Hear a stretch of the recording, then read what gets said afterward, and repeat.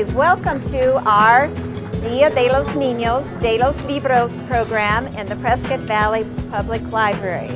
That translates into Children's Day, Book Day.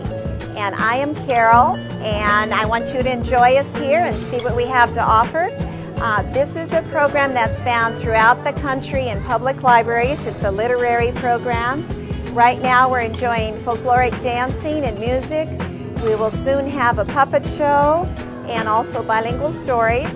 And after that we'll have refreshments, and the best part, since it's a literary program, is a book for every child to take home. And finally we'll wrap up with piñatas. Thank you for joining us.